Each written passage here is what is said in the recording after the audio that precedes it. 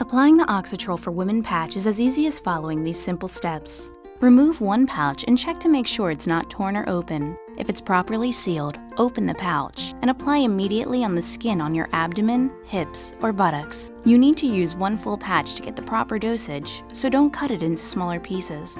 Your skin needs to be clean, dry, and smooth in order for the patch to stick adequately. Continue to wear the same patch for 4 days in a row under your clothing and don't expose it to sunlight. After 4 days, it's time to remove the used patch and apply a new one.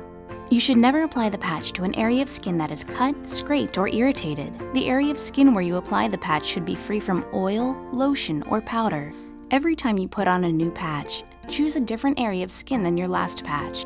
Apply the new patch to a clean, dry, and smooth area on your abdomen, hips, or buttocks. If the patch falls off before the 4-day cycle is up and you cannot press it back on your skin, use a new patch. Apply it to a different area of skin on your abdomen, hips, or buttocks and start a new 4-day cycle. To properly discard your old patch, fold it in half with the sticky sides together. Throw it away. That way, it can't be worn or swallowed by another person, especially a child or pet. Oxytrol for Women, for the life you lead.